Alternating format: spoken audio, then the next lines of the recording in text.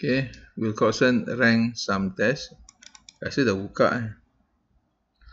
Alright. Okay, kita akan start intro ni dengan sedikit pengenalan bila kita nak lakukan ujian non-parametric. When do we use non-parametric test? So, if you remember back, the first lecture that we had, where we teach you on how to explore the data. So when we explore data, we check for normality, whether the data is normally distributed or not. If the data is not normally distributed like this, okay, to look for distribution pattern, normal distribution or not.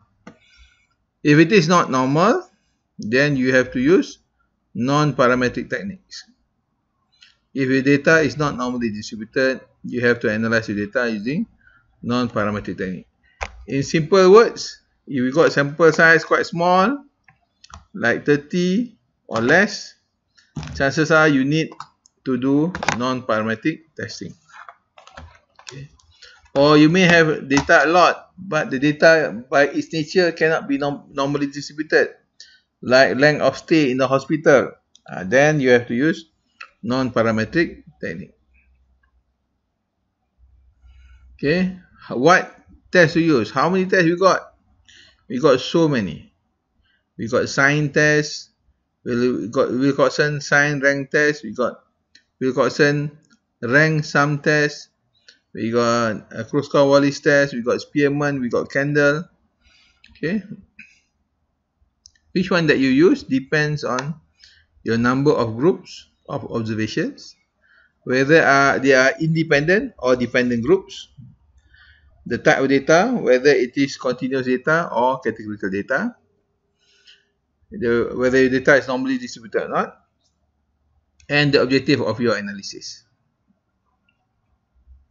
Okay, why? Because non-parametric test does not require your data to be normally distributed. You can just use non-parametric test.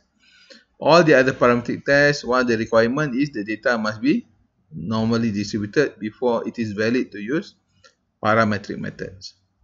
So, how they decide? Okay, they decide based on rank. Okay, they give instead of looking at the values, the real values, they give the rank to the values.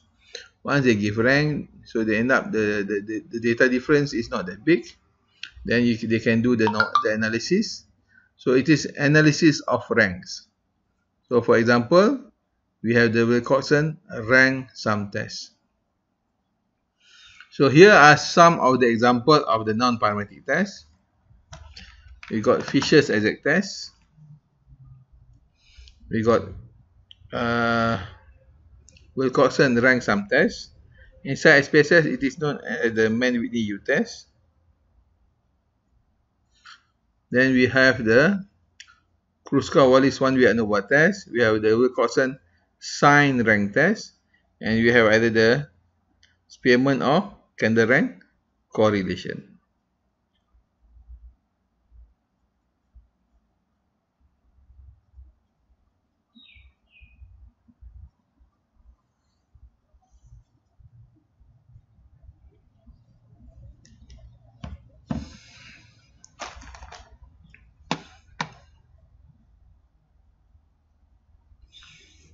So, which one is better, parametric or non-parametric? I prefer parametric. Why? Parametric easier to discuss. Non-parametric, you have only the p-value to discuss. So, the other advantage of non-parametric test, you can calculate it manually. So, even if you don't have computer, it is easy to calculate manually. Okay, there's no need for you to calculate the mean or standard deviation, and chances are the result is the same. However, if your data is already in a certain format, try not to change it, just to fit it into non-parametric method. So, try to use the data as it is. However, if as I mentioned just now, non-parametric test is mostly for small sample. If you want to calculate non-parametric test for large samples, you will see that it is difficult. Why? Because the tables are not widely available. So the only way you can do this is by using a computer.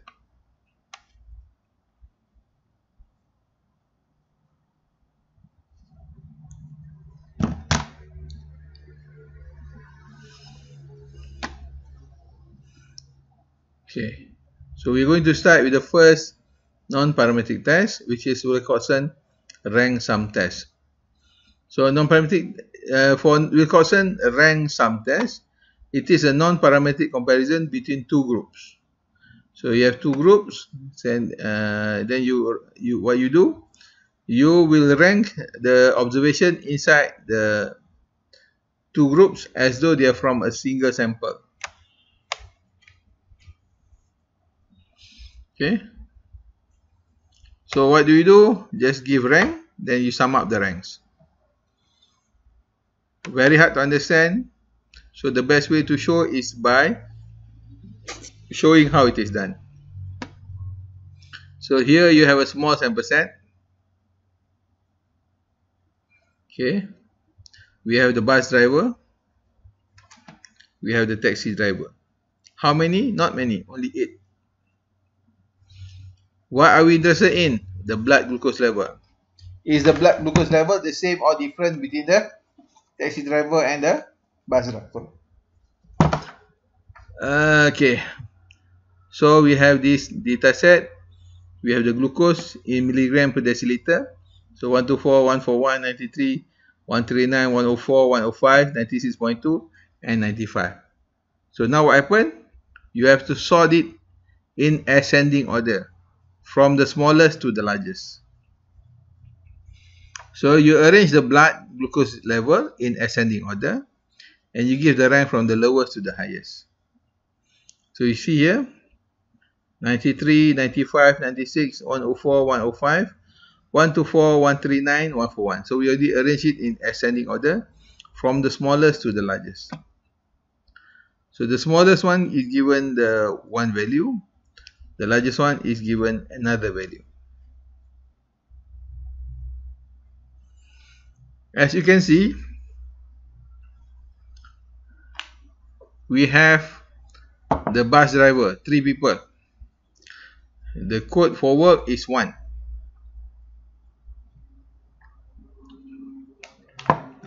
We sum up their rank. So 1 plus 6 is 7, 7 plus 8 is 15. Okay.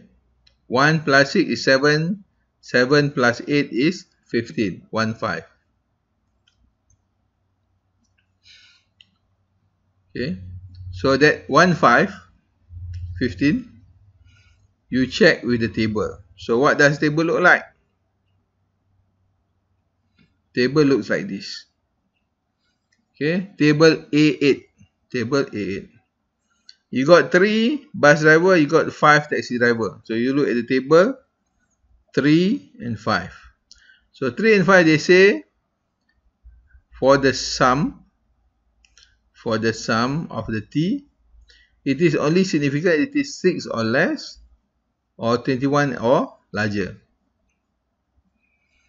So it is only significant if the T is equals or less than 6, or equal or larger than 21. We got the value of how much? We got the value of 15, 1, 5. So 1, 5 is between 6 and 21. So therefore, the p-value is larger than 0.05. Okay. So that is why very hard to get it to be significant if you use non-parametric method.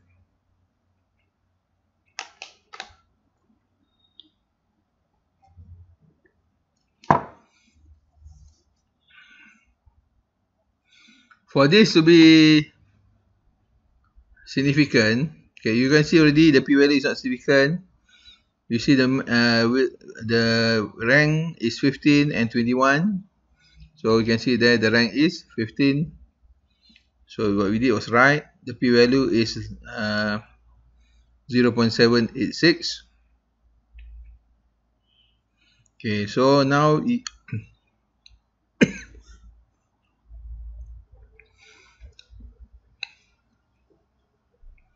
the only way for the result to be significant inside a non-parametric test,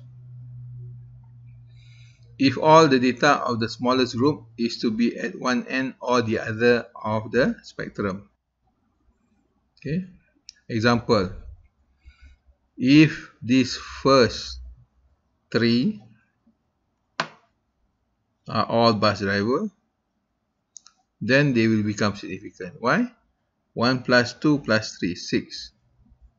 So 6 significant.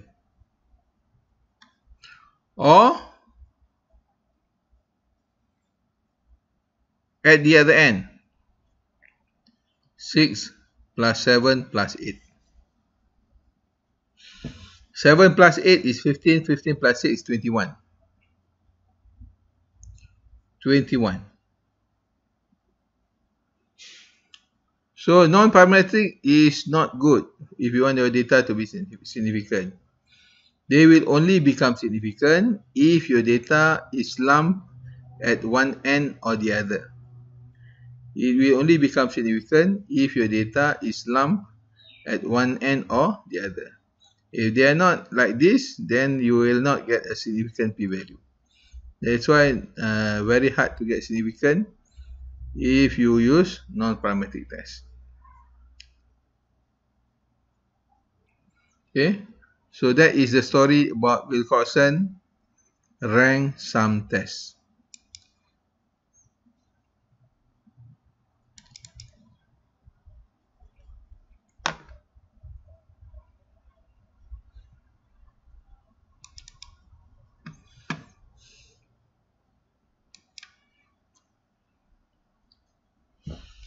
Okay, that one is the easy one. Okay, this one is the tougher one. This one I always get questioned because nobody can understand. Wilcoxon sign rank test is when you have two groups of paired observations. Okay, here is the example.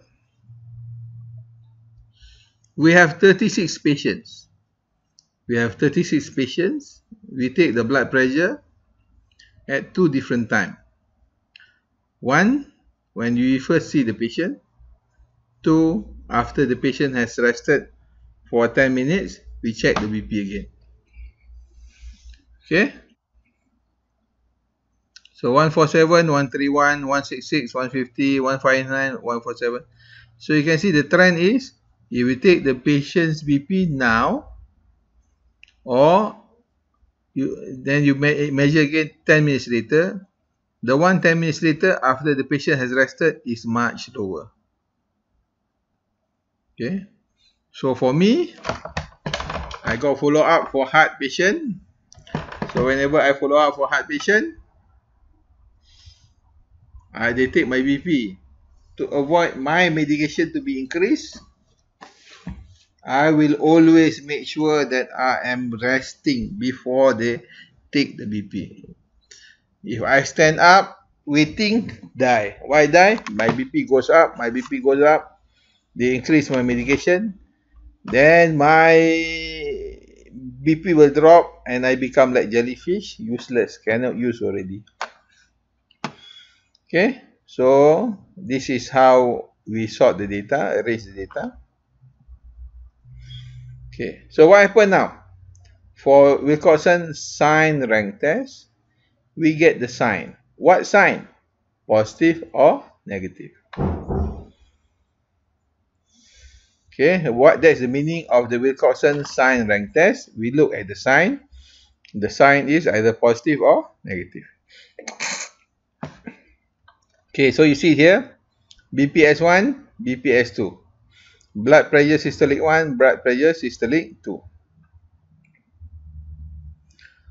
Usually it is after minus before.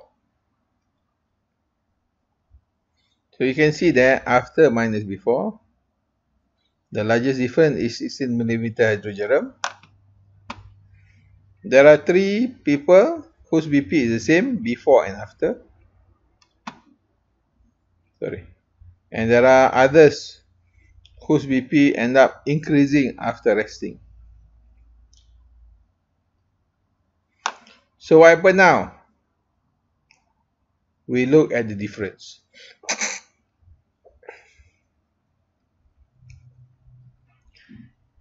Ignore the symbol. Ignore the sign, positive or negative.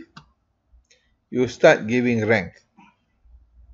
Okay, let's start giving rank. Okay, please pay attention. This is where you're going to lose me.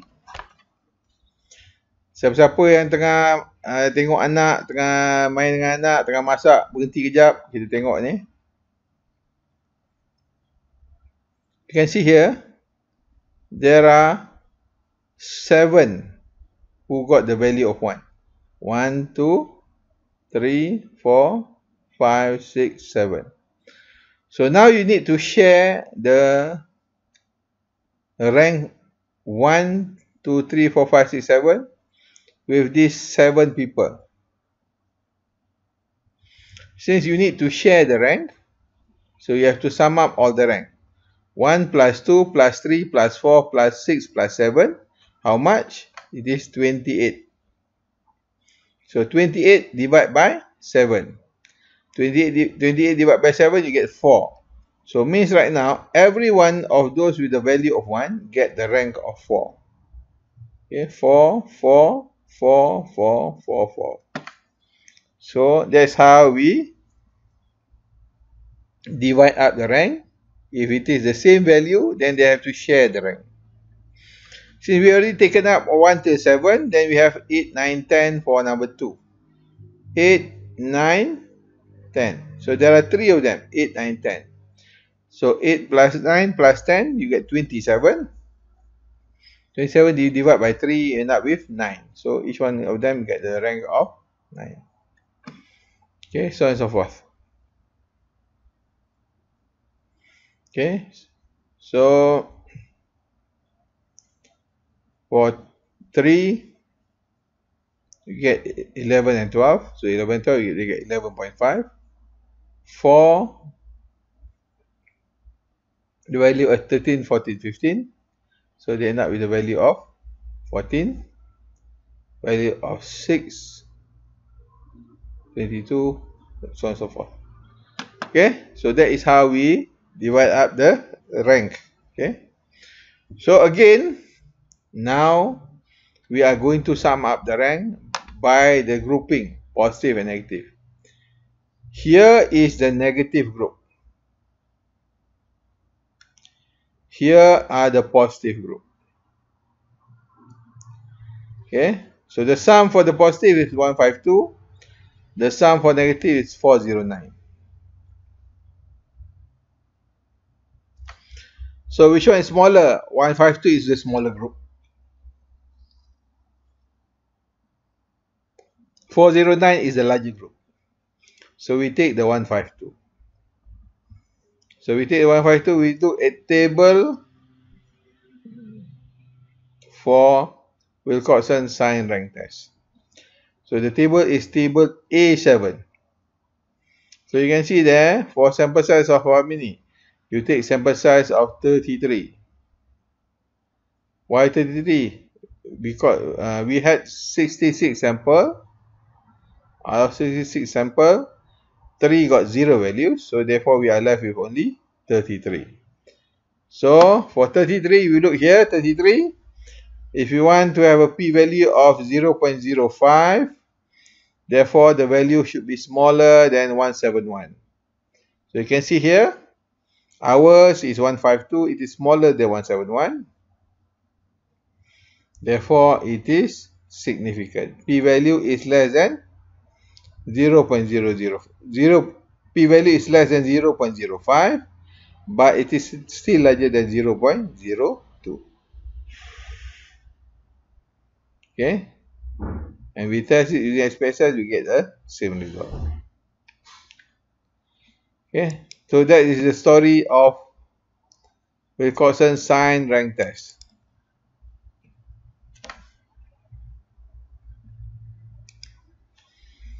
Minum kopi tak hilang ngantuk lah. Ada. Ni kopi, tak tahulah kopi Pak Belalang kot.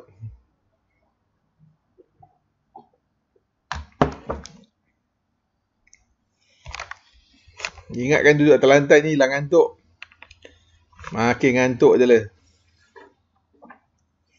Okay, let's finish this. Ni sort of second last. Okay, Kruskal-Wallis test. Kruskal-Wallis test ni similar to one-way ANOVA.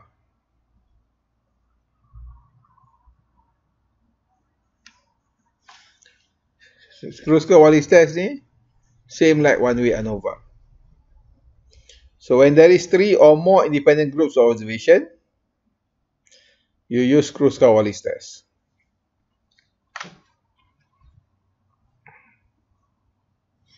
Okay. The formula is like this. Woo! Wow, very hard to answer. Very hard to answer.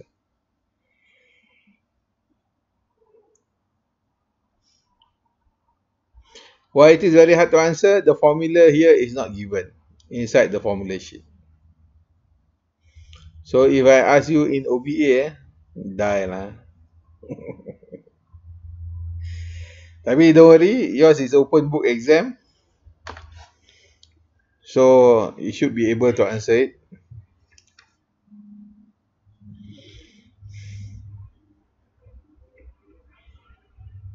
Okay, this is the formula. So here's the example given. You got 3 machines.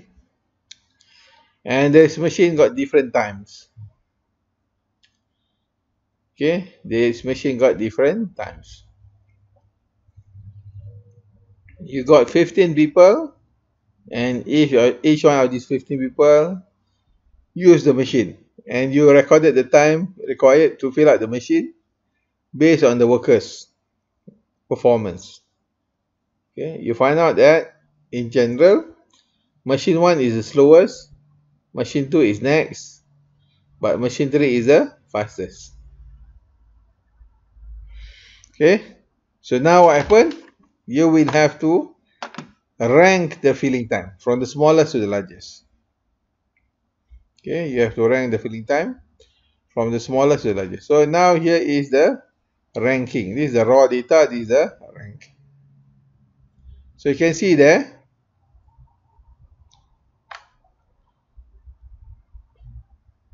you get the rank of all the machine, 65, 38, and 17.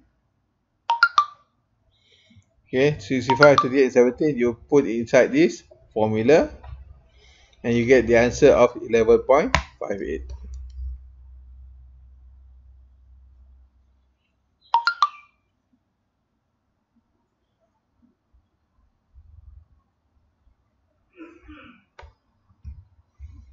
Okay, so what is the problem? Even if I give you the formula, you cannot answer. If you look carefully here, this formula don't have bracket.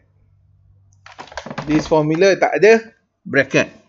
So the only way you can answer this exam, you have to draw the bracket yourself. 1 bracket, 2 bracket, 3 bracket. Okay.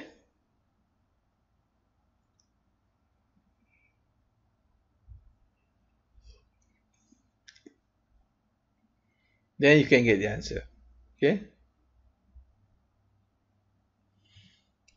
Because they are all done separately. So you do this one first. After you have done this one, you combine this one with this one. Then you minus the one outside the value. Okay. And you get 11.58. Okay.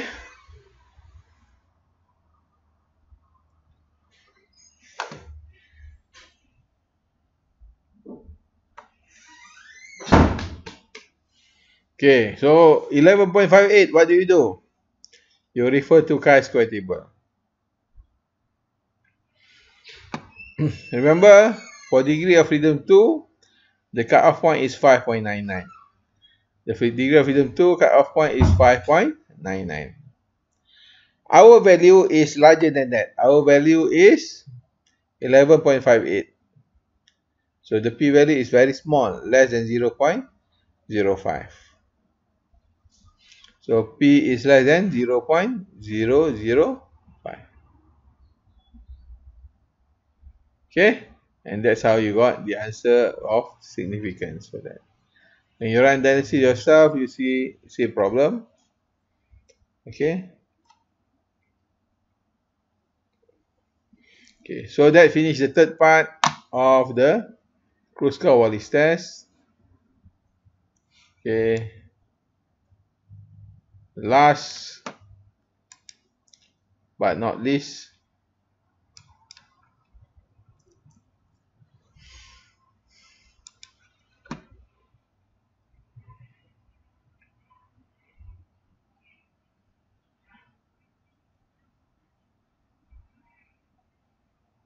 Spearman.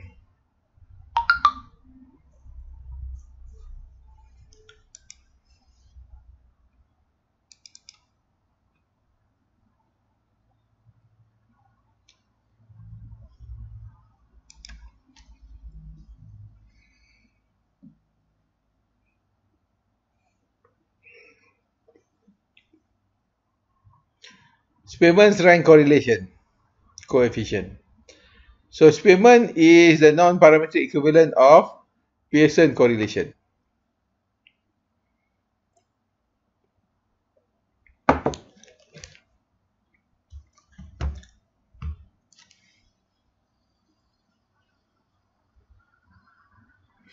Okay.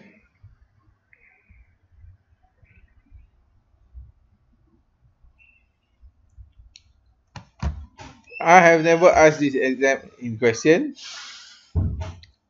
Okay, ulang balik. I have never asked this question in this exam. Although formula ada.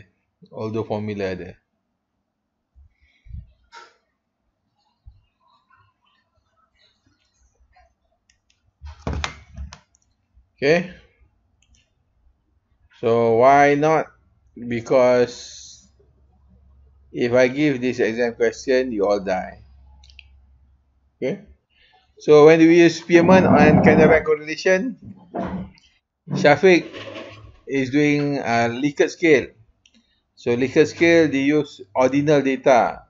So for analysis by right, you're supposed to use Spearman or candle rank correlation. Hi Shafiq. Okay. So Spearman and so in statistics, Spearman rank correlation is named after Charles Spearman. But they don't use R, they use rho. So it is non-parametric measure for correlation. Why I don't give you this for exam? If I give this for exam, you all die. Okay. Here's an example of Spearman. Sorry, I don't know what's happening to my computer. You all control ke? Okay. I'm not going to touch my mouse. If you have visual acuity is ordinal data. Okay. And you have sphericity of the eyeball. If you're trying to measure the visual acuity and the sphericity of the eyeball, the more round is your eyes, the better is your visual acuity. The more elongated is your eyeball, the lousier is your visual acuity. Since visual acuity is ordinal data, yeah, 6/6, 6/9, 6/12, 6/18, 6/24. For me, if I take off my glasses, I can only see 6 inches from my eyes. So I don't know what's that. Okay. So this is how we plot for the eyeball, the sphericity of the eyeball and the visual acuity. And you can see it is not a linear relationship. It is not a linear relationship. Okay. So if it is not a linear relationship, you can try to use Spearman row to get the value. So you can see the Spearman row. It is none of them are significant. So the visual acuity and the spaciousity of the eyeball, the R is very low, 0.117. Sorry, not 0. Negative 0.108. And the p-value is not significant at 0.117. So that is just an example. Okay. So why don't I give it an exam? Because to calculate is hell. So why it is hell? For the X and Y, you have to get the rank. So first you get the, let's say example here, the one given is glucose level. Glucose level is X. So you give the rank of X here. Then blood pressure level is Y. You give the rank of all the Y here. Then you get the difference between X and Y. After you get the difference of X and Y, you square it. Then you calculate using this formula. This formula is available inside your formula sheet. So in theory, I could have asked this for your exam. But as you can see, I don't ask because imagine how many calculations you have to do manually. 2 jam pun tak cukup. So until now, we have never given the Spearman correlation for the student's exam. I may be sadistic, but I'm not that sadistic. Okay. Statistik lain dengan sadistic. Okay. Alright. So that in short, that is Spearman correlation and explanation based on Spearman table. The p-value is only significant if the value is very, very big. Like here, it is only significant if the value is larger, the row value is larger than 0.8. Okay, if you have a very large sample, then you can use the row of 0.364.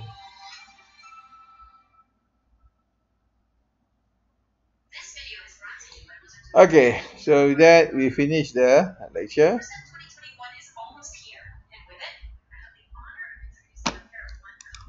Okay, maka dengan itu tamatlah kuliah untuk non-parametric. Okay, sure. Thank you for not putting Spearman in exam. Yes, Mei Yuan, DF is degree of freedom.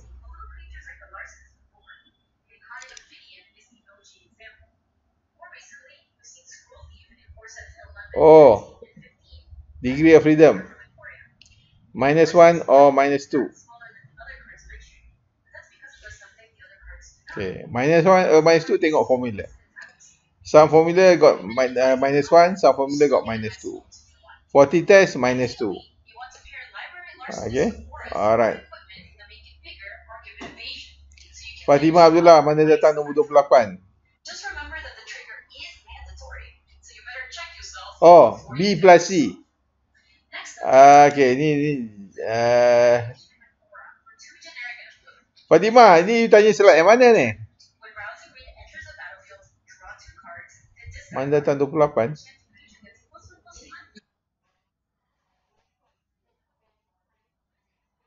Okay, kita tengok Wilcoxon rank scientist. Oh, 1 campur 2 campur 3 campur 4 campur 5 campur 6 campur 7. Okay. Okay, so 1 campur 2, 3 campur so far lah. You jangan risau mana 28, saya dah kira.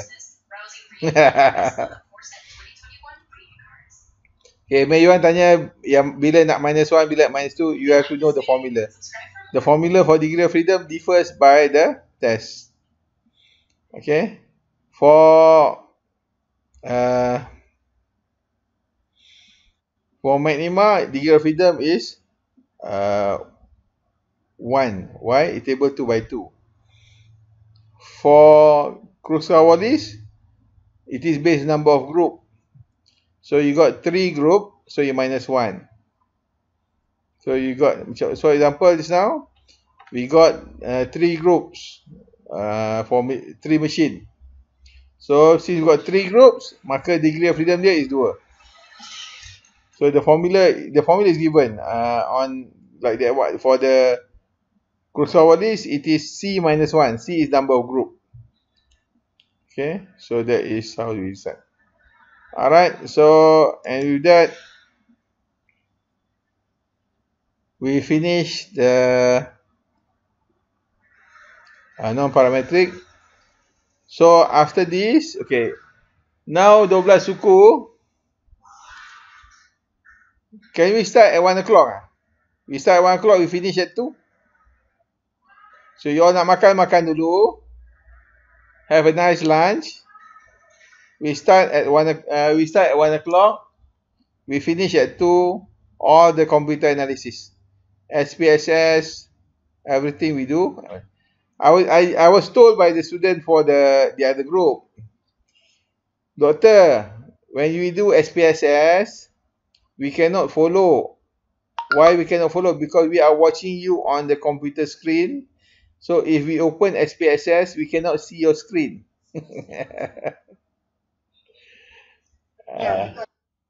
So one guy, what he did was he got 2 computer, one computer on Zoom or Microsoft Teams, the other computer is on SPSS. Another person got the Microsoft Teams on handphone, and the notebook is running SPSS. So whatever it is, I'm not worried because I am recording all the session. So when I'm recording all the session, the beauty is you all can just go through the video again afterwards, so that you can just follow the steps again step by step. Okay, so we stop for lunch. 1 o'clock we start again sharp. Then we start the SPSS. By 2 o'clock we're done. Then you can go and balik kampung. Okay, 1 o'clock Okay. Participant. Tengok boleh kick kat semua orang. Kick.